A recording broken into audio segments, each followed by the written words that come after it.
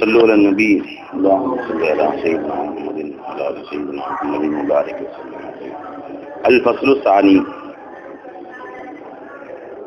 عن أنس رضي الله تعالى عنه قال كان النبي صلى الله عليه وسلم பெருமானார் ஸல்லல்லாஹு அலைஹி வஸல்லம் அவர்கள் ஆகியிருந்தார்கள். இதா தகலல் ஹலா பைத்துல் ஹலாவுக்கு நுழைவதாக இருந்தால் நஸஅ ஹாத்தமஹு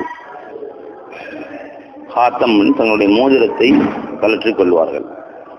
பெருமானார் ஸல்லல்லாஹு முத்திரை மோதிரம் இருந்துச்சு, அதுல முஹம்மது ரசூலுல்லாஹ் அப்படின்னு எழுதியிருந்துச்சு. ஸல்லல்லாஹு அலைஹி வஸல்லம் அல்லாஹ்வுடைய பேரும் ரசூலுடைய பேரும் இருக்குது. அதை எப்படி நம்ம உள்ள கொண்டு போறது? ஒரு வகையில் குர்ஆனுடைய ஆயத்தும் ஆயிடுச்சு.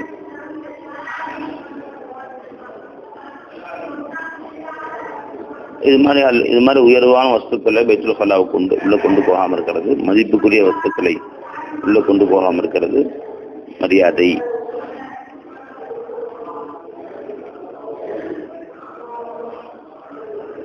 ஆச்சுங்களா?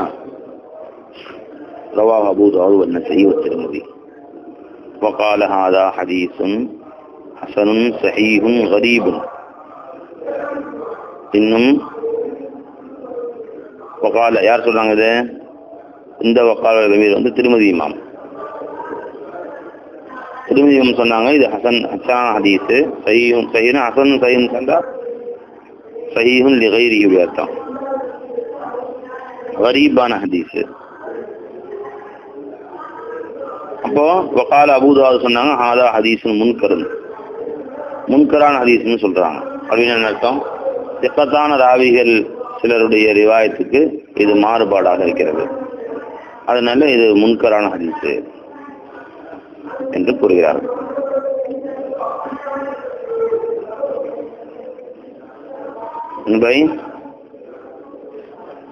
சரி வாங்க. அதாவது இந்த ஹதீஸ் அறிவிக்கப்பட்ட ராவி சிக்கத்தான ராவி இல்ல, முன்கரான ராவி, அதனால அவர்கள் இந்த ஹதீஸ் முன்கரில் சேர்க்கப்படும் சொல்றாங்க. ஃபீ ரிவாயத்திஹி வலஅன், அந்த அபூ தாவூதுடைய ரிவாயத்திலே வலஅ என்று வந்திருக்கிறது, பதில நஸஅ. நஸஅ என்பதற்கு பகரமாக நஸஅ ஹாத்தமஹு பர வலஅ ஹாத்தமஹு வந்து இதுக்கு அர்த்தம் ஒண்ணுதான். தம்பி, இது மாதிரி ஹதீஸுகள் லைஃபா இருந்தாலும் நம்ம அமல் செய்யலாம். ஏன்னா இது வந்து வேற எந்த பெரிய மார்க்க சட்டங்களுக்கும் முரணானதாக இல்லை. இன்னும் இதனால எந்த பரந்து வாஜிபை குறிக்கல, முஸ்தஹபு தான் சொல்றாங்க. இடத்துல இஸ்திஹ்பாபுல ஆதாபுல உள்ளது. அப்ப ஆதாபுகள், இஸ்திஹ்பாபுகள், ஃபதாயில்கள் இவைகள்ல வந்து நாம லைஃபான ஹதீஸை பின்பற்றலாம், ஒன்றும் தப்பு இல்லை. அது மட்டும் இல்லை, ஒருத்தர் வந்து முன்கர்னு சொல்லப்பட்ட ஹதீஸ் இன்னொருத்தரால் அது சஹீஹ் என்று சொல்லப்பட்டிருக்கு, ஹசன் என்று சொல்லப்பட்டிருக்கு என்று சொன்னால் நிச்சயமா அந்த ஹதீஸுக்கு அசல் இருக்குன்னு தெரிஞ்சு போச்சு. இப்போ அதன்படி நம்ம அமல் செய்யறது தாராளமா அமல் செய்யலாம். நம்பி இதுல போய் ஹதீஸ் வந்து லைஃப்னு அபூ தாவூத் சொல்றாங்களே நம்ம எதிர்பார்க்க தேவையில்லை, அதை ஆட்சேபிக்க வேண்டிய அவசியம் இல்லை. وعن جابر رضي الله تعالى عنه قال كان النبي صلى الله عليه وسلم اذا اراد البراز انطلق. பெருமானார் ஸல்லல்லாஹு அலைஹி வஸல்லம் அவர்கள் பைத்துல் ஹலாவுக்கு சென்று நாடினார்கள் என்றால் பராஸ் அப்படின்னு சொன்னா அசல் அர்த்தம் என்னமா? கசூர் வச்சும் படிக்கலாம், ஆனா ஃபத்த வச்சு படிக்கிறது தான் ஏற்றமானது. பராஸ் பிராஸ் ரெண்டும் படிக்கலாம். பராஸ் என்பதுதான் ஏற்றமானது. அப்படின்னு சொன்னா வெட்ட வெளி, திறந்த வெளின்னு அர்த்தம். திறந்த வெளிக்கு செல்ல நினைச்சார். இங்க அர்த்தம் இங்க அதை கொண்டு இங்க அந்த வாசகம் எப்படி நாடப்பட்டுருச்சு, பைத்துல் ஹலா என்ற பொருளில் அது உபயோகப்பட ஆரம்பிச்சிருக்கு. வெட்ட வெளிக்கு அவங்க சொல்றாங்க வெளிக்கு போயிருக்கிறான் அப்படின்னு சொல்றான் பாருங்க. வெட்ட வெளி தான் அது வெளிக்கு நினைக்கிட்டேன். எங்க போயிருக்காரு அவரு? வெளிக்கு போயிருக்காருங்க சொல்றாங்களே. வெளிக்குன்னு என்ன அர்த்தம்? வெட்ட வெளிக்கு. அந்த காலத்து வெட்ட வெளியில அந்த மாதிரி மக்கள் நடமாட்டம் இல்லாத ஊர் இருக்கும், ஊரை தாண்டி வயல்வெளி வெட்ட வெளிகள் இருக்கும், அங்கதான் போயிட்டு வருவாங்க. எங்க போயிருக்காரு? வெட்ட வெளிக்கு போயிருக்காருங்க அப்படின்னு அந்த வெட்டையை விட்டாங்க, கட்சியில விட்டு எங்க போயிருக்காரு? வெளிக்கு போயிருக்கிறாரு சொல்றாங்க தமிழ்ல. அதான் பராது. இன்தலக அவர்கள் சென்றார்கள். ஹத்தா லாயராஹு அஹதுன், எந்த அளவுக்கு வெளியே தூரம் போயிடுவாங்க, யாருமே அவர்களை பார்க்க மாட்டார்களே அந்த அளவு தூரமா போயிடுவாங்க. ரொம்ப வெகு தொலைவுக்கு போயிடுவாங்க அவங்க. மற்றவர்களாவது யோசிப்பாங்க, இங்கே கிட்ட எங்கே நிற்பாங்க. ஆனால் நாம கொஞ்சம் தூரத்தில் போய் உட்காந்துருவோம். ரொம்ப தூரம் போயிடுவாங்க, உள்ள காடுகளுக்குள்ள. அதாவது மக்களுடைய நடமாட்டமோ அவருடைய இதோ இல்லாமல் அந்த அளவுக்கு வைக்கும் பெருமானார் ஸல்லல்லாஹு அலைஹி வஸல்லம். வெகு தூரம் சென்று விடுவார்கள், அப்புறம் தான் திரும்ப வருவாங்க. ரவாஹு அபூ தாவூத். அப்ப இந்த அளவுக்கு வெட்கத்துக்கு அடையாளம் என்ன? தன்னுடைய மறைவிடங்களை பிறர் பார்வதை விட்டு வெகு தொலைவு சென்றுவதுதான் ஏற்றமானது.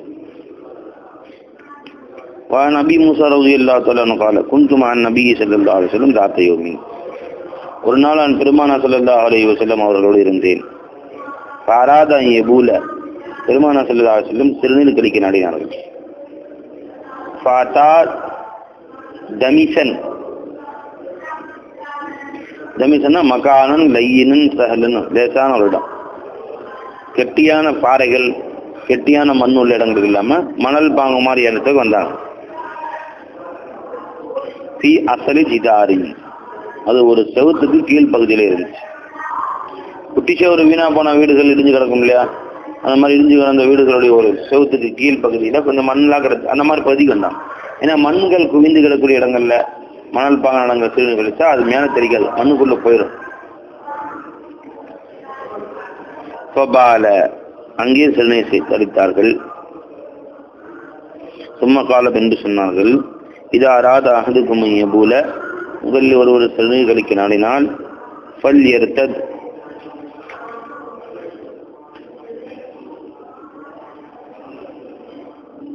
அவர் தேடிக்கொள்ளட்டும். ஃபல் யர்தத் இப்படி அர்த்தம், லிபௌலிஹி, தன் சிறுநீர் கழிப்பதற்காக அவர் தேடிக்கொள்ளட்டும். அப்படின்னா பொருத்தமான இடத்தை தேடிக்கொள்ளணும். சும்மா கண்ட இடத்துல இந்த ஒன்று கழிச்சு மேலெல்லாம் தெளிக்கிற மாதிரி நடந்துக்கிட்டா அல்லாட தண்டனைக்கு ஆளாகும். ஏன்னா தேடி பார்க்கணும், நல்ல பொருத்தமான இடம் எங்க இருக்கு, இஸ்திஜா செய்யக்கூடிய சுக்குன் இருக்கா, ஒளிந்து கொள்ளக்கூடும் பிற கண்களை விட்டு மறைவதற்குள்ள இடம் இருக்கான்னு பார்க்கணும், மேலே தெளிக்காமல் இருக்கான்னு பார்க்கணும். அந்த மாதிரி வேற இடமே எங்கேயுமே இல்லை, எல்லாமே கெட்டியான தரையா இருக்குன்னு குச்சி எடுத்து அந்த மண்ணை கொஞ்சம் லேசாக்கிக்குவாங்க ரசூல் ஸல்லல்லாஹு அலைஹி வஸல்லம். அது செஞ்சுக்கணும். அது டேலா கட்டி இருக்கா, தண்ணி இருக்கா, எல்லா சூழ்நிலையும் அனுசரித்து தேடி பார்க்கணும். சும்மா இறங்கணும் ஆடு மாடு மாதிரி நினைச்ச இடத்துல ஒன்றும் கிடைக்கிறாங்க. ரவாஹு அபூ தாவூத். وعن انس رضي الله تعالى عنه قال كان النبي صلى الله عليه وسلم اذا اراد الحاجه، பெருமானார் ஸல்லல்லாஹு அலைஹி வஸல்லம் அவர்கள் தங்கள் தேவைக்கு செல்ல நாடினால் லம் யர்ஃபஅ ஸௌபஹு ஹத்தா யதுனு, அவர்கள் தங்களுடைய ஆடைகளை உயர்த்த மாட்டார்கள். ஹத்தா யதுனு மினல் அரலி, பூமிக்கு நெருக்கமாக ஆகும் வரையிலே. அப்படின்னா கிட்ட போற வரைக்கும் இப்ப இங்க இருந்து அங்க பதிலாக இங்கே தூக்கி வேட்டிச்சு கட்டிக்கிறாங்க. இந்த முட்டிகாலாம் தெரியுற மாதிரி, முட்டிகாலாம் அவரு தானே தொலைலாம் காட்டிட்டு சுத்துறாங்க, செய்யக்கூடாதுன்னு. இப்ப மாதிரி இருக்கணும். அங்க போய் பைக்கில் கலாக்கு உள்ள போயிட்டீங்க, ரூம் பாத்ரூம் உள்ள போயிட்டீங்க, கதவு சாத்தியாச்சு, இப்ப யாரும் பார்க்கல, அப்பவும் கதவு சாத்தணும்னா வெட்டி இருந்துக்க கூடாது. அங்க போய் அந்த நீ உட்காருவதற்கு பூமிக்கு நெருங்கும் நேரத்தில் ஆடை விலகணும். அந்த அளவுக்கு ஆடை விளக்குவதில் ரொம்ப பேணுதலா இருக்கணும். அப்படிங்கிற எந்த அளவு தேவையோ அந்த அளவு விளக்குனா போதும், அதுக்கு மேல தேவையில்லை. இப்போ வேஷ்டி விளக்கினா சிறுநீர் கழிக்கலாம், சிறுநீர் கழிக்க போதுமான அளவு இருக்குன்னா அங்க போய் நம்ம பிச்சட்டை காட்ட வேண்டிய அவசியம் இல்லை. பள்ளிவாசல்களில் சிறுநீர் கழிக்கக்கூடிய இடங்கள் இருக்கு, அங்க பிச்சட்டை மறைச்சு சிறுநீர் கழிப்பதற்கு தேவையான அளவு திறந்து உட்கார்ந்தா போதுமானது. இப்போ மிருதமாக பள்ளிவாசல்கள் எப்படி கட்டுறாங்க பார்த்தீங்களா, அதாவது சிறுநீர் பைத்துல் கலா திறந்த வெளி மாதிரி நடுநடுல ஒரு சின்ன குட்டி செவரு வச்சு கைப்பிடி செவரு வச்சு கட்டி வருவாங்க வரிசையா.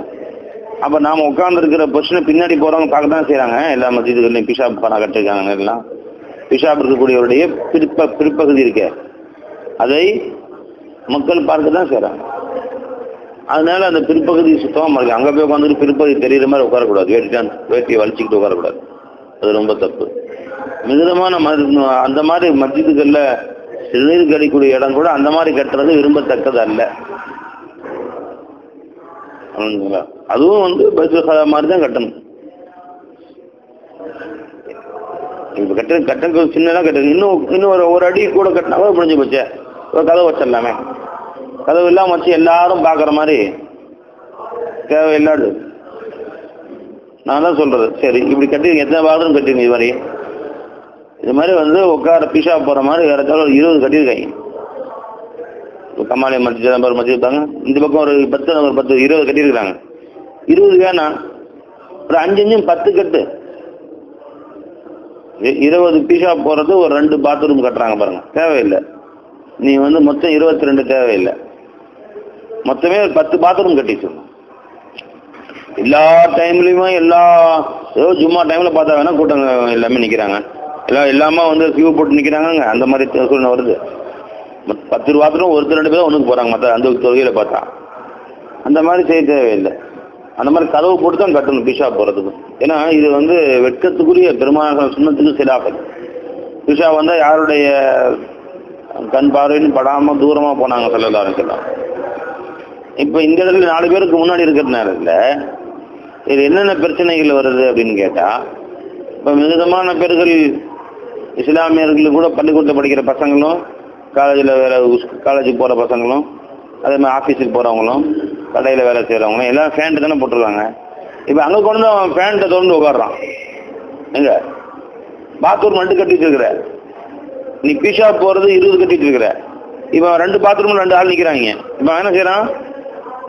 அதுவும் 2 பாத்ரூம் 4 பாத்ரூம் கட்டிட்டு இருக்கான். அவன் மீதியெல்லாம் பூட்டிச்சு ஒன்று மட்டும் ஓப்பன் வச்சிருக்கானுங்க பள்ளிவாசலுக்கு. இல்லை, இந்த மீதிக்கெல்லாம் கதவு இல்லை. அவன் வேஷ்டியை திறந்து பெல்ட்டை கழட்டிட்டு வேஸ்ட் அங்கேயே டபக்குன்னு ஃபேண்ட்டை கழட்டி விட்டு அங்கேயே உட்காந்துடுறான். உட்காந்தா பிச்சர்லாம் பின்னாடி இருக்கவங்க தெரியுது. வேற நிர்பந்தம் அவனுக்கு என்ன செய்வாங்க? அவசரமா பிஷா வருது, என்ன செய்வாங்க? முக்காவாசி பேர் இப்ப பள்ளியா சொல்லுவாங்க, எண்ணி பாருங்க, யார் வேஷ்டி கட்டுற பேர் ஃபேண்ட் போட ஜாஸ்தியா இருக்காங்களா? ஃபேண்ட் தான் ஜாஸ்தியா இருக்காங்க பள்ளியா சொல்லுவோம். எண்ணி பாருங்க, பெரிய பெரிய டவுனுங்கள்ல. இப்ப இங்கே ஆபீஸ் இல்லை, அது இல்லை, பிரச்சனை இல்லை. ஆபீஸில் டவுன்ல இருக்கு, ஃபேண்ட் போட்டவங்க ஜாஸ்தியா இருக்கிறாங்க. இப்போ அவங்களாம் எப்படி பிஷா போறது? சரி, வேஷ்டி போட்டவங்களும் சரி பிஷா போற. இப்போ நடந்து போறான், ஒண்ணுக்கு வரும்போது காற்று வரலாம், சத்தம் வரலாம், ஜி அல்ல சிறுநீர் கழித்து விட்டு எழுந்து நின்ற சில பேருக்கு இரும்ப வேண்டிய அவசியம் ஏற்படலாம்.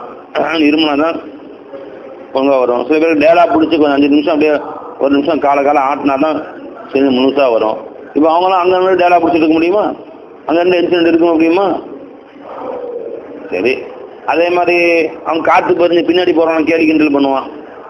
ஒரு சில பேருக்கு வந்து வியாதியஸ்தர்கள் இருப்பாங்க, அவங்களுக்கு விரை பெருசா இருக்கும்ல, என்ன ஹைட்ராக்சில் வியாதியா, சில வியாதிகள் இருக்கும். இப்போ அது அந்த மாதிரி இருக்கவங்க கட்டுப்படுத்த முடியாது. அது வந்து வெளியே தெரியும், அவங்களுடைய கொசியத்தை வெளியே தெரியறதுக்கு வாய்ப்பு இருக்கு. அதெல்லாம் கொசியத்தை மறைக்கப்பட வேண்டிய உறுப்பு தானே. இப்போ பின்னாடி இருக்கிறவங்க கேலி பண்ணுவான், கிண்டல் பண்ணுவான். இதெல்லாம் தவிர்க்க வேண்டும் என்றால் புரிஞ்சுங்களா, என்ன செய்யணும்? சிறுநீர் கழிக்கிற இடம் வைக்கக்கூடாது தனியா. அந்த மாதிரி 2 செங்கலை வச்சு, அது கூட பரவாயில்ல. சில இடங்கள்ல இந்த 2 பக்கம் கைப்பிடிச்சு ரொம்ப நெருக்கி வச்சிடறாங்க. 10 பாத்ரூம் கட்டலாம், 5-8 கட்டத்துல 10 கட்டல நெருக்கி வச்சா நம்மள மாதிரி கொஞ்சம் பெரிய ஆளுங்க போய் உட்கார முடியல. 2 பக்கமும் கால் மோதுது. அந்த இதுல அதுல போய் பெரிய கஷ்டத்துல விட்டுறாங்க. கொண்டு போய் 2 பக்கமும் கால் மோது. அந்த மாதிரியும் வைக்க விடாது. கொஞ்சம் அகலமா வச்சா என்ன குறைஞ்சு போச்சு. ஆக இந்த மாதிரி வேலையே வேணாம். பாத்ரூமே கதவு வைத்து கட்டுங்க, வேற ஒன்றும் இல்லை. நீங்க செஞ்சதுக்கு கதவு வைங்க, அதுதான் ஏற்றமானது. தபிலீகாரங்க பார்த்தீங்களா, அவன் வந்து கக்கூசுக்கே கதவு இருக்காது, மாநாடு நடத்துறாங்களே, அது நிர்பந்தம்னு சொல்லலாம். அங்கே போய் கதவை வச்சு கட்டிட்டு இருக்க முடியாது. பெரிய பெரிய மாநாடு நடக்கிறாங்க, நாங்கள் வந்து இப்படியே பார்த்துட்டே போக வேண்டியதுதான். எங்கள் இடம் இருக்க உட்காந்துக்க வேண்டியது இருக்கா. பெரிய பெரிய மாநாடுகள் வரிசையாக 100 கக்கூசே கதவு இருக்கு. சும்மா அங்கே தடுக்கா வச்சிருப்பாங்க. அப்படி மாநாடு நடத்தணும்னு அவசியம் கிடையாது. அவரத்துகளை பார்க்கறது ஹராமாச்சு இல்லை, அவரத்துக்கு பார்க்க அவரத்து கட்டாயம் வெளிக்கு போயிடும். அவருக்கு தெரியாமல் என்ன செய்யும்? வெளியே கடந்து அவன் போகும்போது அவங்க அந்த ஏற்பாடு செய்யணும். உனக்கு சுத்தம் இல்லை, உனக்கு முடியல அப்படின்னு இதுக்கு அந்த மாதிரி 3 லட்சம் பேர் கூட்டு மாநாடு நடத்தணும். யாரும் உனக்கு சொன்னான்? அந்த மாதிரி எங்கே மாநாடு நடத்தினாங்க? எங்கே அந்த மாதிரி ரசூல் சொல்ல சுண்ணத்தாது சுண்ணக்கிற சூழ்நிலை சொல்ல இருக்கிறதாலும் 3 லட்சம் பேர் மாநாடு கட்டு அவனுக்கு வந்து அக்கூசு 1க்கு 2க்கு போக அடிச்சடி தொழுகிறதுக்கு இடம் இல்லை, தொழுகிற கிபிலா சரியில்லை, எல்லாம் ஒரு ஆளுக்கு ஒரு விஷயம் சொல்கிறாங்க. எல்லாரும் படுக்க இடம் இல்லை, கொடுக்கு இல்லை, சாப்பாட்டில் அடிச்சடி, ஹவுஸில் ஒரு ஒழுச இடத்துல பிரச்சனை. யார் நடத்த சொன்னால்? அதனால தான் இப்போ அவங்களே பார்த்துன்னு வச்சுட்டாங்க. அது மாதிரி மாநில மாநாடுலாம் விட்டு இப்போ மாவட்ட மாநாடு ஆக்கிட்டேன். ஒரு கல்யாண மண்டபம், ஒரு பெரிய பள்ளிவாசல், பெரிய ஜாமியா மஸ்ஜித், போன்ற இடங்கள்ல மாவட்ட மாநாடு தான், மாநில மாநாடு தான் சுத்தமாக நிப்பாட்டாங்க. 2-3 நடந்துச்சு, சுத்தம் இல்லையாது நடந்துச்சு, நடக்கிறது இல்லை. இதெல்லாம் மார்க்கத்திலே ஒழுக்கங்களுக்கு ஹிலாஃபாக நாம் நடக்கிறது. முதல்ல பைத்துல் கலாவுடைய அமைப்பு என்ன? இங்கே தஞ்சாவூர்ல தமுமுக மாநாடு நடத்துறாங்க. தஞ்சாவூர்ல நடத்தினா 2 நாள் மாநாடு 3 நாள் மாநாடு. யாருக்குமே 1-2க்கு போறதுக்கு போவாங்க, சின்ன வரல மாநாடு நடத்தக்கூடியவர்கள். சும்மா 2-3 பாத்ரூம் என்ன ஏற்படுது, ஏதோ இத்தனை பேர் பொறுத்தாது. எல்லாம் வந்தவங்க எல்லாம் சாப்பிட்டு பைத்துல் கலா அங்க போற வழியிலாம் பேண்டு அந்த பக்கம் பார்த்து சுற்றி அந்த மெயின் ரோட்டில் எல்லாம் வரிசையாக பேண்டு தஞ்சாவூரே நாட்டடிக்க ஆரம்பிச்சிச்சு. அதுக்கு முன்னாடி திருப்பி வேன் வந்துட்டு இருக்கு, போலீஸ்காரன் அங்கேயே தடுத்து நிப்பாட்டான். இனிமேல் யாரும் உள்ள வந்து இதுக்குமே தஞ்சாவூர் மக்களாக தாங்களுடைய சக்தி எழுந்துட்டாங்க அப்படின்னு சொல்லிட்டு அந்த தஞ்சாவூருடைய என்ட்ரன்ஸ்லேயே நிப்பாட்டி திருப்பி அனுப்பிச்சிடும் நிறைய வேன்களை, வந்த வேன்கள்லாம். இப்போ இவ்வளோ பேருடைய இன்றைய காட்சியை இவங்க தாங்களோட இன்னும் அவங்களுக்கு நாளைய காட்சி வேறு இருக்குது. இதுக்கு நடுவில் நீங்கள் வேற வந்தால் எங்கே போகிறது அப்படின்ட்டு எல்லாம் தடுத்தாங்க. அந்த மாதிரி ஒவ்வொரு இடத்துல தமுமுகவா டிஎன்டிஜேவா தஞ்சாவூர் மாநாடு அந்த மாதிரியும் சூழ்நிலை ஏற்பட்டு போயிடும். இது மாதிரி நடத்த வேண்டிய அவசியம் இல்லை. இது சுன்னத்து ரசூலா இது மாநாடு நடத்துறது, இதுதான் பெருமாள் எல்லாத்தையும் கூட்டு மாநாடு நடத்தி அது கபூருக்கு போக வழி இல்லாமல் கஷ்டப்படுறதுனாங்களா? அந்த காலங்களில் வெட்ட வெளிகள், திறந்த வெளிகள், காடுகள் நிறைய இருந்துச்சு, யாரும் கவலை இல்லை. ஹஜ்ஜுக்கு வந்தவங்களும் அப்படி காடுகளுக்கு போயிட்டு இருந்தாங்க. இப்போ அந்த மாதிரி இல்லை, எங்கேயுமே எல்லாம் காடு வேணாம், எங்கேயும் போக முடியாது, கால் வைக்க முடியாது. அப்போ இது இந்த இடத்துல ஆதாபுகளுக்கு ஹிலாஃபா நடக்கூடாது தம்பி. சரி வாங்க. வனசதி இல்லாதாலும் என்ன சொன்னாங்க, கீழே அந்த பூமியை நெருங்கும் வரையிலேயும் ஸல்லல்லாஹு அலைஹி வஸல்லம் அவர்கள் தங்களுடைய ஆடையை உயர்த்த மாட்டார்கள். ரவாஹு திருமதி அபூ தாவூத் வத்தாரமி. وعن أبي هريرة رضي الله تعالى عنه قال قال رسول الله صلى الله عليه وسلم إنما لكم مثل الوالد لولده. நான் உங்களுக்கு இருப்பதெல்லாம் மிஸ்லல் இன்னமா லக்கும் மிஸ்லுல் வாலிதி லிவலதிஹி. மிஸ்லுல் வாலிதி லிவலதிஹி, ஒரு தகப்பன் தன் பிள்ளைகளுக்கு எப்படி இருக்கிறாரோ அது போன்றுதான் நான் உங்களுக்கு இருக்கிறேன். அப்படியே தஷ்பீல பல வகையில சொல்லலாம். தகப்பன் எப்படி தன் பிள்ளைகளுக்கு கருணை காட்டுவாரோ, இரக்கம் காட்டுவாரோ, தகப்பன் எப்படி தன் பிள்ளைக்கு ஒழுக்கம் கற்பிப்பாரோ, தகப்பனுடைய அந்தஸ்து எப்படி தகப்பனை இந்த குழந்தை மதிக்கணுமோ, தகப்பனை சொல்ல மதிக்கணுமோ அப்படி நீங்களே மதிக்கணும். தன் பிள்ளைகளுடைய உயர்வுக்காக எப்படி தகப்பன் தன்னுடைய குர்பானி ஆக்குறாரோ. ரொம்ப பேர் பார்த்தா என்ன சொல்லுவாங்க, நான் என்னங்க வாழ்க்கை என்ன வாழ்க்கை, எங்கள் பிள்ளைங்க நல்லபடியாக இருக்கும், அதுதாங்க வாழ்க்கை நோக்கமே அதுதான். அதுக்காக தான் நான் மனைவி மக்கள் எல்லாத்தையும் விட்டுட்டு போய் 2 வருஷம் 3 வருஷம் குவைத்தில் எண்ணெய் கிணறுகளில், வெட்ட வெயில்களில், பாலைவனங்களில் ஆடு மேய்ச்சி ஒட்டகம் மேய்ச்சிட்டு கஷ்டப்படுறேன். என் பிள்ளைங்க நல்லா இருக்கும், என் பிள்ளைங்க ஏசியில் இருக்கணும். அதுக்காக வேண்டி நான் இன்னைக்கு பாலைவனத்தில் நிற்கிறேங்க, பிள்ளைங்க சந்தோஷமா இருக்கணும் அப்படின்னு. அப்ப தன் நிலையை பற்றி கவலை இல்லை, தன்னுடைய சுக துக்கங்களில் பற்றி சிந்தனையின்றி பிள்ளைகளுக்காக வேண்டி உழைக்கக்கூடியவர் தாப்பேன். அதுமாதிரி பெருமாசன் தன்னுடைய சுக துக்கங்கள் பார்க்காம சதா இந்த உம்மத்துக்காக வேண்டியே சேவை செஞ்சுட்டு இருந்தாங்க இல்லையா. நான் உங்களுக்கு ஒரு மகனுக்கு தந்தையை போன்றுதான் நான் இருக்கிறேன். அதான் இப்படி நீங்களே மிசால் எடுத்துக்கலாம். அல்லிமுக்கும், நான் உங்களுக்கு கற்றுக் கொடுக்கிறேன் மார்க்கத்தை, அதபுகளை, ஒழுக்கங்களை கற்றுக் கொடுக்கிறேன். இதா அத்தைத்தும் ஆயுத, நீங்கள் மலம் கழிக்கும் இடத்துக்கு வந்தால், சிறுநீர் கழிக்கும் மலம் கழிக்கும் இடத்துக்கு வந்தால், வலா தஸ்தக்பில் குபுலத வலா தஸ்ததிபிருஹா, குபுலாவை முன்னோக்கும் வேண்டாம் பின்னோக்கும் வேண்டாம். சரி, அதே மாதிரி அமரபி சலாசத்தி அஹஜாரின், இன்னும் சொல்ல 3 கற்களை கொண்டு இஸ்திஞ்சா செய்வதை எங்களுக்கு ஏவினார்கள். வனஹா அனிர் ரவுசி வர் ரிம்மதி, இன்னும் பெருமானா சொல்லாசம் ரவுஸ் விட்டைகளை கொண்டும், ரிம்மத் மக்கிய உக்கி போன எலும்புகளை கொண்டும் மலம் இஸ்திஞ்சா செய்வதை தடுத்தார்கள்.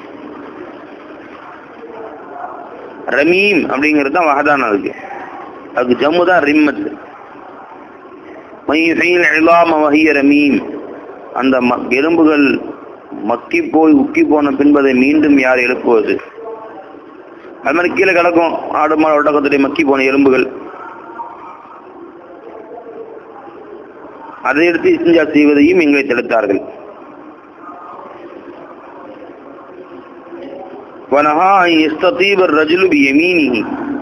இன்னும் ஒரு மனிதன் தங்கள் வலது கையால் இஸ்திஞ்சா செய்வதையும் பெருமானார் ஸல்லல்லாஹு அலைஹி வஸல்லம் தடுத்தார்கள்.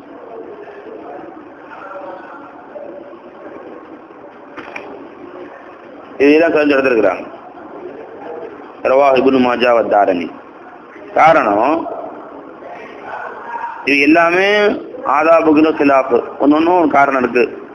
இப்ப இந்த இஸ்திஞ்சாவுடைய செய்தியா இருக்கு தம்பி. விஷா போறது சுத்தம் பண்றது செய்தி. இப்ப சஹாபாக்கள் இப்படி நினைச்சு கொள்ளக்கூடாது. என்னடா அது, ஒரு ஒண்ணுக்கு போறது ரெண்டுக்கு போறது, இது கூட ஆதாபுக்கு சொல்லி தராங்களே. ரொம்ப அக்கங்கமான வஸ்துவாச்சே இது. ஒண்ணுக்கு போற அப்படி பேசுறதே அறுபத்தக்க செய்தியாச்சே, மலம் ஜலம் அப்படின்னு பேசுறதே.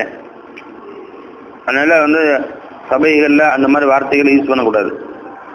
மலம் ஜலம் அந்த வார்த்தைகளை அது எல்லாரும் பெரியவர்கள் இருக்கக்கூடிய சபைகள்ல என்ன சொல்றாங்க, அழகா பாத்ரூம் போயிருக்காங்க அல்லது கால் கழுவ போயிருக்காங்க, இந்த மாதிரி வார்த்தைகள்லாம் யூஸ் பண்ணுவாங்க. இப்போ இதையே இந்த வார்த்தைகள்லாம் இதெல்லாம் கூட அதபுகள் கற்றுக் கொடுக்கணுமா என்று இந்த அதபுகள் கூட பெருமானை ஏன் சொல்றாங்க அப்படின்னு யாரும் எனக்கு வந்துடக்கூடாதுன்னு சொன்னாங்க. ஸல்லல்லாஹு முதல்ல சொல்லும் போதே நான் வாப்பா பையனுக்கு சொல்ற மாதிரி சொல்றேன். பையனுடைய சின்ன சின்ன விஷயங்களையும் வாப்பா கண்டிப்பார், சின்ன சின்ன அதபுகளையும் கவனிப்பார். புரிஞ்சுங்களா? ஏன் அந்த பையனுக்கு பின்னாடி கேவலம் உண்டாயிடக்கூடாது, பின்னாடி 4 பேர் சிரிக்கிற மாதிரி ஆயிடக்கூடாது. 4 பேர் பையனை பார்த்து சிரிச்சா யாரு கேவலம்? அது பாப்பாவுக்கு தானே கேவலம். 4 பேர் பையனை புகழ்ந்தா பாப்பா சந்தோஷமா இல்லையா? இந்த பொழுதினும் பெரிதுக்கும் தன் மகனை சான்றோடு என்ன கேட்ட தாய். அப்போ பையனை நல்லவன் 4 பேர் சொன்னா பாப்பா அம்மா சந்தோஷப்படுறாங்க. பையனை 4 பேர் திட்டனா கேவலப்படுத்தினா வாப்பா அம்மாவுக்கு தான் அது கேவலமா நினைக்கிறாங்க. அது அதனால நீங்கள் என்றைக்கும் கேவலம் அடைந்து விடக்கூடாது என்பதற்காக வேண்டி எப்படி அணு வஸ்துக்களையும் வாப்பா கண்டிக்கிறாங்களோ, வேட்டி ஒரு பக்கம் ஏற்றிட்டு கீழே இறக்கட்டு உணவு கட்டு பாப்பா சொல்லுவார், வேற யாரும் சொல்ல பண்ணணும். சிரிப்பான வேணாம் உட்காந்துக்கிட்டு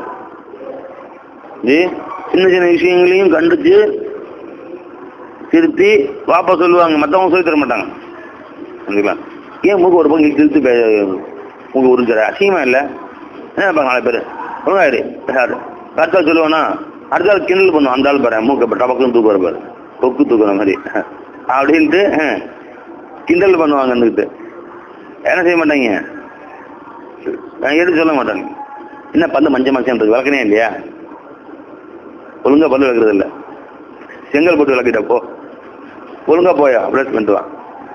யார் சொல்லுவா? இது பாப்பா சொல்லுவாங்க. ஏன் அந்த இவன் எதுக்கு பாப்பா இந்த பையன் பல் மஞ்சளாக்குன்னு கவலை இல்லை. இப்போ இந்த பஞ்ச பல்லோட 4 பேர் வெளியே போய் நின்றான், பல் நாட்டத்தோட போய் நின்றான், என்ன நினைப்பாங்க 4 பேர் அப்படிங்கிற சிந்தனை அவங்களுக்கு வந்துடுது. அதனால கிட்ட கூப்பிட்டு என்னடா பல்லு மஞ்சள் ஒழுங்கா விளக்கணது இல்லையா அப்படின்னு சொல்லி பல்ல விளக்க கண்டிக்கிறாங்க. இது வெளியே 4 பேருக்கு அவன் மாட்ட மாட்டான். என்ன பல்லு நீ வரைய அப்படியே மஞ்சள் எடுத்து பல்லு முழுசும் பூசின மாதிரி மஞ்சள் பல்லு இருந்தாலும் சரிதான் எல்லாம் நல்லா இருக்குங்களா அது ரொம்ப புகழ்வான்.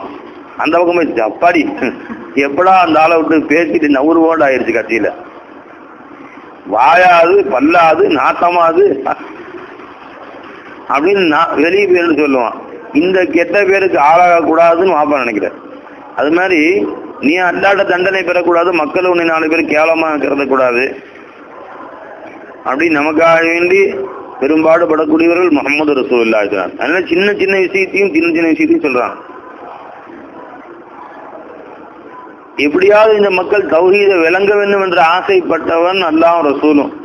அல்லாஹ் அவ்வளவு ஆசை மக்கள் இந்த தௌஹீத வந்துடணும்னு. அதுக்காக சின்ன சின்ன உதாரணங்களையும் கொசுவ ஈய அல்லாஹ் காட்டுவேன். உதாரணம் ஒரு ஈய நீங்க படைக்க முடியுமா? ஒரு ஒட்டட பூச்சி எப்படி உதவி தேடணும் அந்த மாதிரி தான் அல்லாத உதவி தேடக்கூடியவர்கள். ஒட்டட பூச்சியுடைய கூட இருக்கு, அதை பிடிச்சி தொங்கி தப்பிச்சுக்கலாம் அப்படின்னு தப்பிக்க முடியுமா நீ? அதை பிடிச்சி தொங்க முடியுமா நீ? ஏன் முடியாது? இன்னும் அவ்வளவு புயூத்தி இல்லை வயிற்று இல்லை. நீ வயிறு இல்லா மாசி இல்லா தொங்கலையே அதுக்கு ஒட்டட பூச்சி தொங்குற மாதிரி தான். அது பிடிச்சி தொங்கறதுக்கு பிடிக்கவே கையில வராது. அது முதல்ல அது மாதிரி அதம் எப்படி பிடிக்க கையில வரும் தான். அது அதம் மாசி வரல கமசலில் அன்கபூத் அல்லாத சிறுத்தையில் யாரெல்லாம் நீ இலாஹா இன்னலின் கதுழும் இந்து இல்லாயா கமசலில் அன்கபூத் அல்லாஹ் தவிர வேற யாரும் நீ இலாஹ்னு நினைக்கிறீங்க, எல்லாரும் ஒன்றோட பூச்சி மாதிரி. ஒரு இடத்துல அல்லாஹ் தவிர வேற யாரெல்லாம் உதவி தேடுன்னு நீங்க நினைக்கிறீங்களோ அவங்க எல்லாத்தையும் ஒன்னா கூப்பிட்டு ஒரு ஈய படைக்க சொல்லுங்க. முடியாது. நான் படைச்ச ஈய அவங்க சாப்பாட்டுல இருந்து ஒரு அணுகளவு காலில் ஒட்டிக்கிட்டு போயிட்டா திரும்ப கொண்டு வர முடியாது. லவ் தாலிபு வல் மத்லூப் உதாரணம் காட்டுறான். உடனே அவன் என்னங்க இது குர்ஆன் அல்லாஹ்வுடைய கதை, அவங்களுக்கு கொசு, மூட்டை பூச்சி, ஒட்டடை பூச்சி, ஈன்னு வருது அப்படின்னு. உடனே அல்லாஹ் இன்னல்லாஹ லா யத்ரிபு இன்னல்லாஹ லா யஸ்தஹி அன் யத்ரிப மஸலம் மா பஊதத்தன் ஃபமா ஃபௌகஹா. கொசு அதை விட சின்ன வஸ்து கூட அல்லாஹ் உதாரணம் காட்ட வைக்கப்பட மாட்டான். அதெல்லாம் ஏன் காரணம் என்ன? எப்படியாவது உங்க தௌஹீதை விளங்க வைக்கணும், அதான் மக்சத். அது மாதிரி அணு வஸ்துக்களையும் கூட அதப்பு கற்றுக் கொடுக்க இஷாபுல 100 அதப்பு சொல்லி தராங்க ஸல்லல்லாஹு அலைஹி வஸல்லம். உனக்கு எப்படி போறது, எங்க போறது, எப்படி மறைச்சுக்கிறது, இப்படி அதப்புகளை கற்றுக் கொடுப்போம். எங்கத்துல போய் எப்படி தரையை லேசாக்குறது, காலை தெரிக்காம பாதுகாக்கிறது, எப்படி எத்தனை கல்ல செஞ்சா செய்யணும், எத்தனை கல்ல துடைக்கணும்.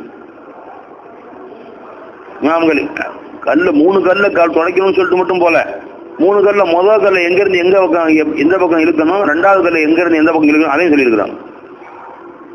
அது குளிர் காத்துல எப்படி செஞ்சா செய்யணும், வெயில் காத்துல எப்படி செஞ்சா செய்யணும் வைக்கப்படவே இல்லை. அதான் சொல்றதுக்கு அவங்க ஆண்கள் எப்படி செஞ்சா செய்யணும், பெண்கள் எப்படி கழுவணும். ஆண்கள் சுத்தம் பண்ணக்கூடிய முறை என்ன, பெண்கள் சுத்தம் பண்ண வேண்டும்.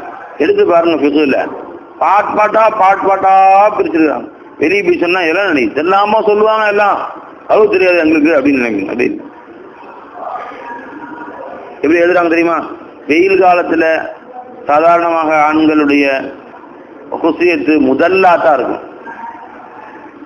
குளிர் காலத்துல சுருங்கி இருக்கும்.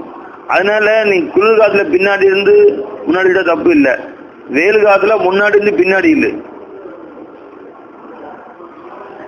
ஏன்னா அந்த குசியத்துல நஜீஸ் பற்றக்கூடாது ஃபிக்ஹ்ல எழுதுறாங்க. அப்படி நீ பின்னாடி இருந்து முன்னாடி தான் அந்த வரக்கூடிய நஜீஸ் இந்த குசியத்துல பட்டு விடுவதற்கு உண்டான வாய்ப்பு இருக்கு. அதனால வெயில் காலத்துல முதல்லாத்தா தொங்கக்கூடியதா இருக்கக்கூடிய நேரத்தில் நீ முன் வைத்து பின்னாடி இல்லை, முதல் தடவை இழுக்கும் போது கல்லு சொல்லி தருது. இந்த அளவுக்கு ஃபிக்ஹ்ல சொல்லப்படுது. எப்படி இழுக்கணும், எந்த அளவுக்கு கொண்டு போகணும், கல்லு எப்படி இருக்கணும், கல்லுடைய தன்மை எப்படி இருக்கணும், சுத்தமா ஒன்னுடாம அணுலையும் மார்க்கம் வழிகாட்டுது. அதான் பெருமாள் சொன்னாங்க, நான் தகப்பன் தன் பிள்ளைக்கு சொல்லித்தர மாதிரி சொல்லித்தரேன் அப்படின்னு சொன்னாங்க. ரவா இப்னு மாஜா வத்தாரமி. ஆயிஷா ரலியல்லாஹு தஆலா அன்ஹா قالت كان يد رسول الله صلى الله عليه كانت يد رسول الله صلى الله عليه وسلم اليمنى لطهوره. பெருமானார் ஸல்லல்லாஹு அலைஹி வஸல்லம் வலது கை அவர் சுத்தப்படுத்திக் கொள்வதற்கு தஹூரின்னு படிக்கலாம், சுத்தப்படுத்திக் கொள்வதற்காக வேண்டி இருந்தது. ஆமிஹி உணவு இருந்துவதற்காக வேண்டி இருந்தது. கானத் யதஹுல் யுஸ்ரா அவருடைய இடது கையாகிறது கலாயி அவர்களுடைய பைத்துல் கலாவை சுத்தப்படுத்துவதற்காக வேண்டியும். ஒமா கான மின் அதன் இன்னும் எதுவெல்லாம் அதான் சொன்னா அசுத்தமான வஸ்துவாக இருந்ததோ, அதாவது இழுவிர் தரக்கூடிய வஸ்துவாக, உதாரணமா மூக்கு சிந்துறது, ஆடைகளை கழட்டுறது, இதெல்லாம் இடது கையில. அதே மாதிரி செருப்பு போடுறது வலது காலில், முதல்ல செருப்பு கழட்டுறது இடது காலில்.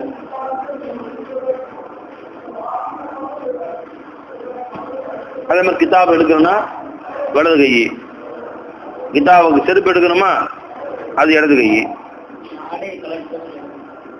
இடது கை ஆடை கழட்டுறது.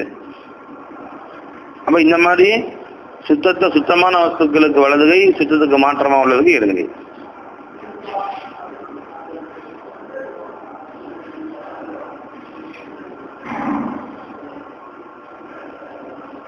ஆச்சுங்களா பை? அபூ தாவூத். وعنها قال رسول الله صلى الله عليه وسلم اذا ذهب احدكم الى الغائط.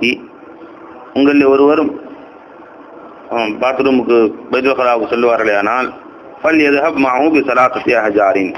அவர்கள் தன்னோடு 3 கற்களை கொண்டு செல்லட்டும். يستطيب بهن அதை கொண்டு சுத்தப்படுத்திக் கொள்ளட்டும். فإنها تجزئ நிச்சயமா அந்த 3ம் அவருக்கு போதுமானதாக இருக்கும். அன்ஹு تجزئ அன்ஹு அவருக்கு அது போதுமானதாக இருக்கும். அவரை அசல் அஜிசான தேவையற செய்வது, அது தேவையற செய்யக்கூடியதா இருக்கும்னா போதுமானதாக இருக்கும் அவருக்கு. அதுக்கு மேலே தேவையில்லை தம்பி, அதுக்கு மேலே தேவையில்லைன்னா ஒரு கல்லு சுத்தமாயிரும் அவங்களுக்குலாம், அந்த மக்களுக்கு. ஏன்னா நம்மளை மாதிரி அவங்களுடைய மனம் இறுகி போய் தான் அவங்க சாப்பிடக்கூடிய கோதுமைக்கும் அந்த ஒட்டப்பாலுக்கும் அப்படிதான் இருந்துச்சு அவங்களுக்கு. வெயில் பிரதேசங்களுக்கும் தண்ணி சத்தெல்லாம் போய் இறுகி போய் மனம் வந்துச்சு. அதனால அவங்களுக்கு அதுவே போதுமானதாக இருந்துச்சு. ஒரு கல்லே போதும், மேற்கூட 2 கல் வச்சுங்க எக்ஸ்ட்ரா பரிசுத்தத்துக்காக வேண்டின்னு. நமக்கு அப்படி இல்லை. நம்முடைய ஊருக்கு 3 கல் என்ன 7 கல் போட்டு சுத்தமாகலைன்னா 8வது கல் போட்டு தான் ஆகணும். நமக்கு 3 கல் போதும்னு சொல்லவே முடியாது. நமக்கு நம்முடைய இன்னும் சட்டம் நம்முடைய கால ஊடுகளில், நம்முடைய கால வீடுகளில், நம்முடைய நாட்டுடைய இந்த சீதோசனத்துக்கு மலம் இலகலாக வர்றதுனால மகரஜை தாண்டியது கட்டாயமாக. அப்போ என் கல் போட்ட மட்டும் பற்றது, தண்ணியாலும் கழுவணும். ஏன்னா மகரஜை தாண்டிடுச்சுன்னா கட்டாயமாக தண்ணீரை கொண்டு கழுவுவது வாஜிபு. நம்ம கல் மட்டும் பத்தாது. நம்ம 3 கல் பத்தது அறவே. நீ 7 கல் போட்டாலும் மறுபடியும் தண்ணியால் கழுவிதான் ஆகணும். அந்தந்த ஊர்களுக்குள்ள சட்டம். அஹமது அபூதாது வன்னசை வந்த ஆரம்பி وعن ابن مسعود رضي الله تعالى عنه قال قال رسول الله صلى الله عليه وسلم لا تستنجوا بالروث ولا بالعظام. விட்டைகளை கொண்டும் எலும்புகளை கொண்டும் நீங்கள் இஸ்திஞ்சா செய்யாதீர்கள். فإنه زاد إخوانكم من الجن. இது ஜின்களிலிருந்தும் உண்டான உங்களுடைய சகோதரர்களுடைய ஜாது, அவருடைய உணவுப் பொருளாக இருக்கிறது. அசல்ல ஜாதுனா வழி உணவுன்னு அர்த்தம். அவைகளுடைய உணவு பண்டமாக இருக்கிறது. அதுதான் விளக்கம் உங்களுக்கு சொன்னேன். மனிதர்களுடைய முஸ்லிமான ஜின்கள் எலும்புகளையும் காபிரான ஜின்கள் விட்டைகளையும் சாப்பிடும். இது ஒரு சிலருடைய கருத்து. சில கருத்து எலும்புகளை முஸ்லிம் ஜின்கள் சாப்பிட ஆரம்பிக்கும் போது அதில் உள்ள பழைய கறிகள் மீட்டி தரப்படும். அந்த விட்டைகளை சாப்பிட ஆரம்பிக்கும் அந்த விட்டை எதிர்ந்து உருவாச்சோ அந்த கனி வர்க்கங்கள், அது அந்த தானியங்கள் அதில் அவைகளுக்கு காட்சி அளிக்கும், அதை சாப்பிடும். அது இது சிலருடைய கருத்து.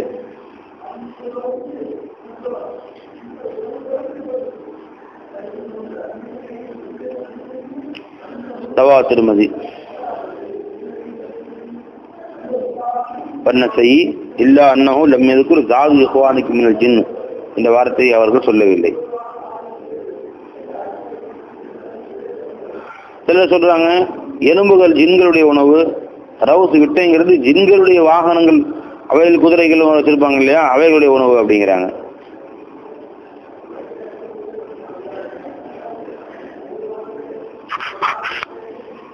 வை சரி வாங்க. وعن رويفع رضي الله تعالى عنه رويفع ابن ثابت رضي الله تعالى عنه قال لي رسول الله صلى الله عليه وسلم يا رويفع لعل الحياة ستطول. ஹயாத் ஆகிறது உங்களுக்கு நீளமாகலாம். لعل الحياة ستطول بك بعدي. உங்களுக்கு ஹயாத் நீளமாக இருக்கலாம் எனக்கு பின்பும். அப்படி ஹயாத் நீளமாக இருக்கும் பட்சத்தில் மக்களுக்கு நீங்கள் அறிவித்து விடுங்கள். அன்னமன் அக்கத லிஹியத்தஹு, நிச்சயமா யார் தன்னுடைய தாடியை முடிச்சிடுகிறார்களோ, அவளு தக்கல்லத வத்தரன் அல்லது தாவீது தொங்க விடுகிறார்களோ, தாயத்து தொங்க விடுகிறார்களோ, இஸ்தஞ்சா பிரஜீன் அல்லது விட்டைகளை கொண்டு இஸ்திஞ்சா செய்தார்களோ, பிரஜீயை தாபத்தின் ஒரு மிருகத்துடைய விட்டைகளை காஞ்ச விட்டை எடுத்து இஸ்திஞ்சா செய்கிறாங்களோ, அது மின் அல்லது எலும்புகளை கொண்டு பைன முகம்மது மின்ஹு பரியுன், நிச்சயமாக முகமது ஸல்லல்லாஹு அலைஹி வஸல்லம் அவர்கள் அந்த நபரை விட்டும் நீங்கியவர்களாக இருக்கிறார்கள். அவர் சுன்னத்தை முகம்மதியில இல்லை, அவர் மில்லத்தை முகம்மதியால இல்லை, அவர் பெருமானாருடைய வழிமுறையில் அவர் இல்லை என்று நீங்கள் அறிவித்து விடுங்கள். ரவாஹு அபூ தாவூத். சரிங்க, இப்படி சொல்லலாம்ல, இந்த செய்தியை மக்களுக்கு அறிவிச்சிருங்க.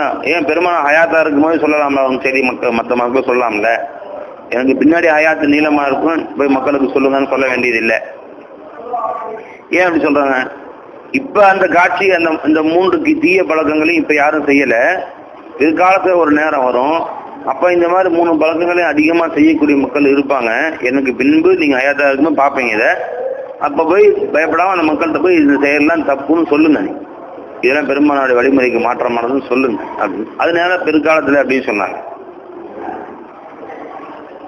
இப்ப பெருமானே சொல்லிக்குவாங்க இல்லையா? இப்ப இந்த செயல்கள் இப்ப நடக்கல, பின்னாடி நடக்கும், நீங்க பாப்பீங்க. அக்குதுல் லிஹியத்துனா அர்த்தம் என்ன?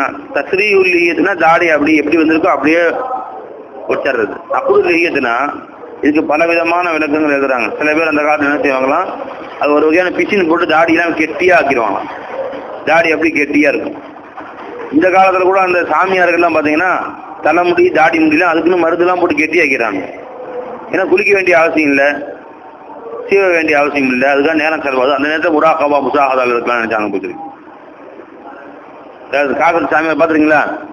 எடா முடிங்கிறானுங்க, காப்பிக்கால் தான் ஆக்கிடுவானுங்க. அப்போ அந்த இதையே மருந்து இருந்தே போட்டு தாடி முடி தலைமுடி எல்லாமே அப்படியே முடிச்சா தொங்கும். பார்த்துருக்கீங்களா? கெட்டி கெட்டியா அப்படியே சேர்ந்து தலைமுடிலாம் அப்படியே ஜடா முடிங்கிறது கெட்டியா பார்த்துக்கல நீ இது, அதுதான் முடிச்சிடுறதுங்கிறது. காரணம் என்ன? குளிச்சா ஒன்றும் பிரச்சனை இல்லை, எண்ணெய் போட்டு சீவ வேண்டிய அவசியம் இல்லை, எல்லாம் கெட்டியாக சேர்ந்து போச்சு. அப்புறம் சீவது ஜடா முடி. அந்த மாதிரி செய்வது சுன்னத்து ரசூலுக்கு மாற்றமானது. தாடியையும் தலைமுடியும் அழகான முறையில் வளர்க்கணும். இது மாதிரி ஜடாமுடி காப்பீர்களுடைய பழக்கம் அது, அதை பெருமான தடுத்தார்கள். அக்குதுல் லிஹியத்து தாடியை முடிச்சிடுவது. சில பேர் சொன்னாங்க போர்கள்ல அந்த மாதிரி ஜெயிச்சே தீருவேன் சவால், அது வரைக்கும் தாடி முடிச்சு போட்டுக்கிறேன், தலைமுடியை கொண்டையை அவுக்கிறது இல்லை. பொம்பளைங்க சொல்லுவாங்க பார்த்தீங்களா, கொண்டையை அவுத்து விட மாட்டேன் அது வரைக்கும், இந்த போரில் ஜெயிக்கிற வரைக்கும், அது பழி வாங்குற வரையிலையும் கொண்டையை அவுக்கிறதுனா கொண்டை போட்டுக்குவாங்க. அதே மாதிரி இவங்க வந்து தாடியை முடிச்சு போட்டுக்குவாங்களாம். யாரு? ஜாலியிலேயே கருத்த பழக்கம் இருந்துச்சு, ஜெயிக்கிற வரைக்கும் தாடி அவுத்துடுறது இல்லை அப்படின்னு. அப்போ தாடி முடிச்சு போட்டுருக்கு, ஏன்னா முடிச்சு போட்டுருக்க பழிக்கு பழி வாங்குறதுக்காக வேண்டி அப்படி பல பேர் பழக்கம் வந்துச்சு. இந்த போரில் இந்த பழி வாங்குற வரையிலையும், அல்லது இந்த கொலை செஞ்சானே அவன் உறவினர் யாரோ கொலை செஞ்சிருப்பான், அவனை பழி வாங்குற வரையிலையும் நான் சோத்துல உப்பு போட்டு சாப்பிட மாட்டேன், இறைச்சி திங்க மாட்டேன், ஏதோ சபதம் செஞ்சுக்குவாங்க, மனைவியை நெருங்க மாட்டேன், அது வந்து பாய் விரிச்சு படுக்க மாட்டேன், தரையில் தான் படுப்பேன், தலைமுடி இருக்கேன், தலைக்கு எண்ணெய் போட மாட்டேன், குளிக்க மாட்டேன், பல்லு விளக்க மாட்டேன், ஐயோ வந்து சாப்பிட மாட்டேன், கக்கூஸ் போக மாட்டேன், நீ செஞ்சா நல்லா இருந்திருக்கும். இப்படி ஏதாவது சபதம் செஞ்சுக்குவாங்க அந்த மாதிரி. அதில் ஒன்று தாடியை வந்து முடிச்சு போட்டுக்கிறது. அதெல்லாம் நீங்கள் செய்யாதீங்க, அது வந்து ரசூல் சொன்னதுக்கு மாற்றமானது. இன்னும் சில பேர் சொல்கிறாங்க, அரபு நாடுகளில் எப்படி பழக்கம் இருந்துச்சா, ஒரு கல்யாணம் முடிச்சவன் தாடியில் ஒரு முடிச்சு போட்டுக்கணும், ரெண்டு பொண்டாட்டி இருந்துச்சுன்னா அவன் 2 முடிச்சு போட்டுக்கணும், 2 பொண்ணு தெரியுதுக்காண்டி, 3 பொண்டாட்டி 3 முடிச்சு போட்டுக்கணும், அப்படி ஒரு பழக்கம் இப்படி இருந்துச்சுன்னு எழுதுறாங்க. இதெல்லாமே வந்து மிர்காத்தில் எழுதுறாங்க, பார்த்துங்க எடுத்து. தக்கல்லது வித்திரன், அல்லது தாவீது தொங்க விடக்கூடியவர். வத்தர் அப்படின்னு சொன்னா அசல்ல கயிறுன்னு அர்த்தம்.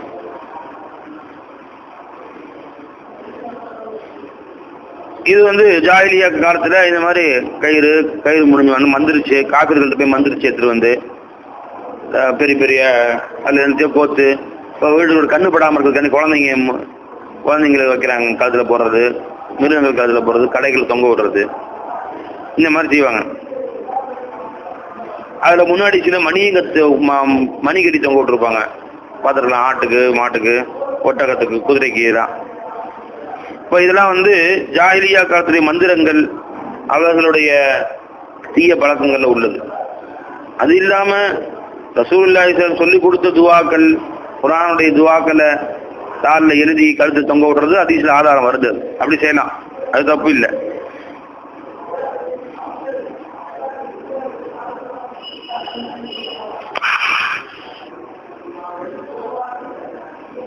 இது வந்து மிருகங்களுக்காக வேண்டி அந்த மந்திரிச்சு கழுத்துல வந்து கைத்த போடுறது, தம்பி அடையாளத்துக்கான கைத்த போட்ட வேற விஷயம். இது வந்து மந்திரிச்சு கண்ணுப்படாமல் இருக்கணும், சங்கிலியை கட்டி தொங்க விடுறது, எதையாவது கழுத்துல மணி தொங்க விடுறது, ஒரு தாவீஸ் மாதிரி கட்டி தொங்க விடுறது, குழந்தைங்களை வைக்கிறது, வீட்டுக்கு முன்னாடி பெருசா என்னை பாரு சிரி அப்படின்னு சொல்லி போட்டு ஒரு பெரிய போட்டோ வைக்கிறது, அல்லது வந்து பொம்மை ஒன்று வைக்கிறது வீட்டுக்கு முன்னாடி, கண்ணுப்படாமல் இருக்க பொம்மைன்னு சொல்லுவாங்களே, என்ன பொம்மை அது பேர்? கண்ணு படாமல் இருக்குது பொம்மை. கடைகளில் பார்த்தா கல்லா மட்டும் பெரிய தொப்பை போட்டு உட்கார வச்சுருப்பாங்க, பெரிய பொம்மை, உருவப்படம் பொம்மைகள், இதெல்லாம் வந்து கண்ணு படாமல் இருக்கிறதுக்கு அப்படின்னு, இதெல்லாம் ஜாயிஸ் இல்லை. இவைகளை கொண்டு நம்ம தேவை பூர்த்தியாக நினைக்கிறான்ல, நல்ல இவைகளை கொண்டுதான் நம்ம வந்து மிருகங்கள் பாதுகாக்கப்படுது, இல்லைன்னா மிருகம் செத்து போயிருக்கோம் அப்படின்னு நினைக்கிறது. இதெல்லாம் சரியில்லை. ஆமா, அழகு பொட்டுங்கிறது அது பேரு. அது அந்த பொட்டு சும்மா வைக்கிறது, அழகுக்கான வைக்கிறாங்க.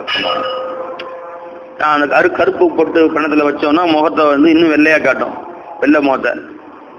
அந்த முகம் கருப்பாவே இருக்கு, பார்த்தா கருப்பான்னு சொல்லுவாங்க. கருப்பு போட்டுச்சுன்னா அதுவா கருப்பு, இது கருப்பு போட்டு தான் அதான் கருப்பா இருக்கு. அந்த கருப்புக்கு கூட வெள்ளையா காட்டுறது, வெள்ளையா காட்டும், அதுக்கான கருப்பு போட்டு வைக்கிறது. அது போட்டு அல்ல, அதுக்கு வந்து தேவை பூச்சுன்னு நினைக்கிறா தப்பு, ஹராமல். இது அல்லாமல் தாவீஸ் மாதிரி போடுறாங்களே, நூல்ல முடிச்சு போட்டு மாட்டி விடுறாங்க கழுத்துல, துவாக்கள் ஓதி, தஸ்பீஹாத்துக்கள் ஓதி, அல்லம் சூரா ஓதி, அல்லம் சூரா 11 ஓதி 11 முடிச்சு போட்டு கழுத்துல மாட்டிக்கிறது. அதே மாதிரி ஆயத்து குர்சி ஓதி, அவுது கலிமத்தில்லா ஓதி கழுத்துல மாட்டி விடுறது. இதுக்கெல்லாம் அதிக ஆதாரம் வருது, மிஷ்காத்திலே வருது, ஜாமி துவான்னு நினைக்கிறேன். அவுது கலிமத்தில்லா தாம்மாத்தி மின் கதபிஹி வ இகாபிஹி வ மின் ஷர்ரி இபாதிஹி வ மின் ஷர்ரி ஹமஸாத்தி ஷைத்தானி வ யஹ்துர்னு எழுதி இப்னு உமர் ரலியல்லாஹு அன்ஹு வேணும் ரலியல்லாஹு வருது. சின்ன குழந்தைங்க ஓதி கொடுப்பாங்க. ரொம்ப சின்ன குழந்தைங்க இருந்தாங்கன்னா அதை எழுதி கழுத்துல மாட்டி விட்டுருவாங்கன்னு வருது. சஹாபாக்கள் அப்படி செஞ்சிருக்கிறாங்க. இந்த தாவீஸ் குர்ஆனுடைய ஹதீஸுடைய வசனங்கள், ஆயத்துகள், பெருமானுடைய சொல்லுக்குறள் இவைகளை கொண்டு போடப்பட்டது. இது ஹராம் அல்ல, இது சுன்னத்து ரசூல் ஹிலாஃப் அல்ல. இருந்தால் சஹாபாக்கள் செஞ்சிருக்க மாட்டாங்க. அது அந்த காலத்து மந்திரிச்சு ஜோடிச்சு அது வேற ஏதாவது சாமான் கட்டி தொங்க விடுறது, இவைகள்லாம் கண்ணு படாமல் இருக்கிறதுக்கு செய்கிறேன் அப்படின்னு.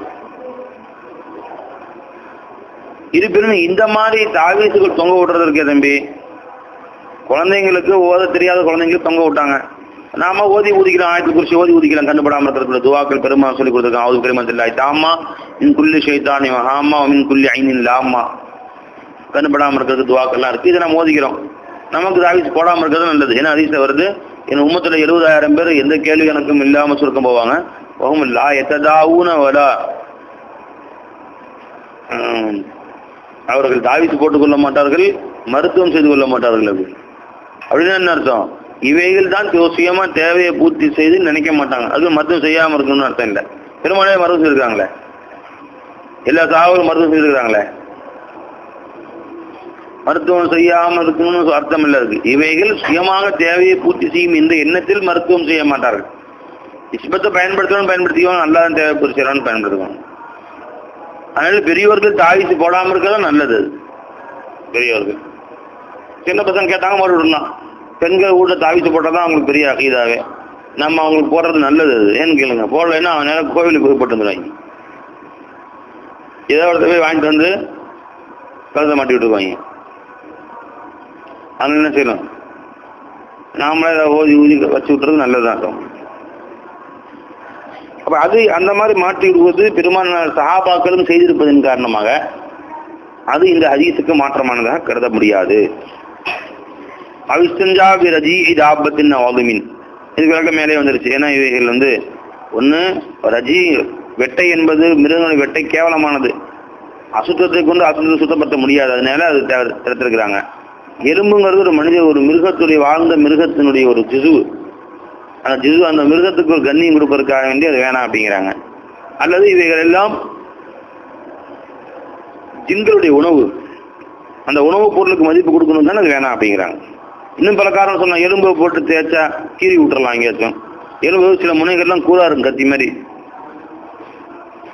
பிளேடு மாதிரி இருக்கும், எங்க இருந்து நீ பாட்டுக்கு போட்டு வரக்குன்னு இழுத்து தெரியாம எங்கேயோ வரப்பட்டு கித்துக்கிட்டு ரத்தம் ஊத்த, அதுவும் அது காரணங்கள் ஒரு காரணம். இது மாதிரி பல காரணங்கள் இருக்கலாம் பெருமானம் தடுத்ததில்லை. ரவாஹு அபூ தாவூத். சரி போயிட்டோங்க.